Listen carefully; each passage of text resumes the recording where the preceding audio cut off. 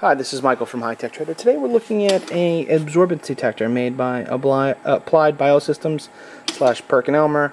This is a 759A. We have it zeroed out. Range up to 2. Rinse time. Lamp is on. We have the wavelength set at 260. I know it's a little dark and I won't be able to see that. There it is. Running a little pumping system through a column, getting a little back pressure. What we're going to do now is use this AD converter to transmit the signal into the software, which is called Clarity Light. It's a data acquisition program.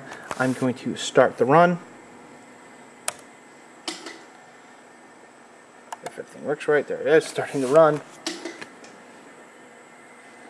can see it starting down there, progressing. I'm going to throw the rheodyne switch. We're going to wait. And then we're going to look for some peaks. It should take about a minute.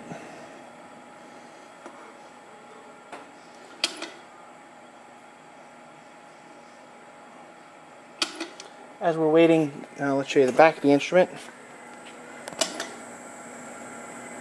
Quick little hookup that I did, out the recorder output out of the back.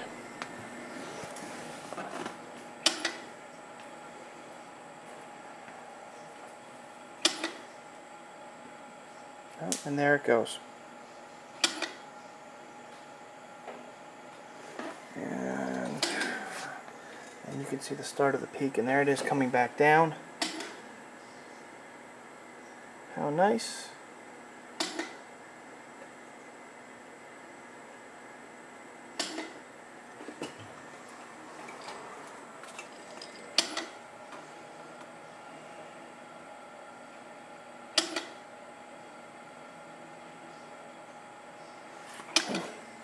As we finish up, I'm going to stop the run.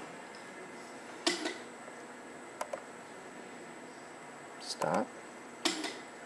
And there is our chromatograph data. Showing our peak. It went up and came back down. And then we can start doing analysis using the Clarity Light program. If you have any further questions or comments, please don't hesitate to call 609-518-9100. Thank you from HiTechTrader.com.